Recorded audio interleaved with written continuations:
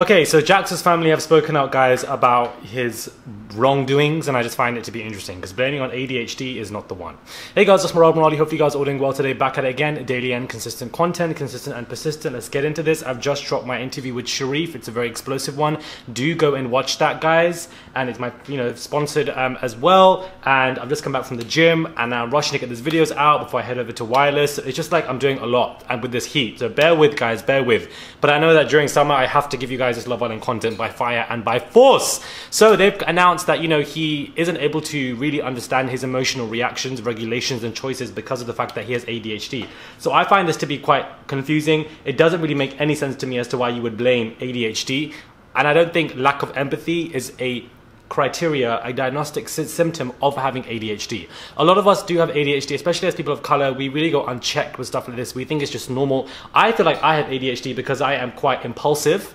I really am quite impulsive. So I do think that, I have it. I'm last minute with stuff. I do think that I put things in a list, but I don't do everything. And I just feel like, do I have ADHD? I always second question myself. And everybody is self-diagnosing themselves online. Everybody on Twitter is just shocked by the fact that he's running around saying that it's ADHD, that this is the reason why he's treating people like crap. People who have ADHD actually do have sympathy and empathy for people. It's not some kind of, personality disorder. So, the fact that it's very dangerous to associate Jacques' behavior with ADHD, as if everybody with ADHD treats women like crap or men like crap or does stuff like this. He's just an immature, wrong, young man who is playing nonsense, riding up to the Liam strategy, and that is what he's trying to do. ADHD or no ADHD, this is what he's doing. I think it's a cop-out excuse from his family, and I understand that his family are under stress because, he's probably getting a lot of hate, and I think that is beyond ridiculous that he's getting, his family's getting hate because Jacques is not responding to their hate. Jacques is in the villa. So I do feel sorry for his brothers or his family that are, responding to this hate,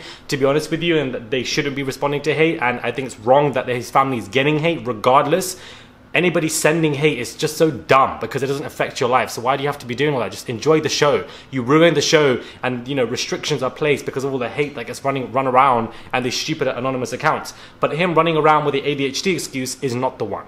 It's not the right thing to do, and I don't think that that correlates at all with his behavior in any capacity, and I do think that that needs to stop immediately because it doesn't make any sense to me at all. Like, it's just wrong, Jacques' family, and he's getting a lot of backlash for this, guys. A lot of backlash. I'm sure you guys have seen it. I'm keen to read your comments, your thoughts on this entire matter as well. Let me know what your thoughts are. Check out that Sharif interview. It's also my podcast on Acast, Apple and Spotify, as well as dropping on TikTok. And my review tonight will be delayed. Nicki Minaj is playing tonight, guys, so Nicki Minaj or a Love Island episode, please. Common sense here now, guys. Nicki Minaj is playing.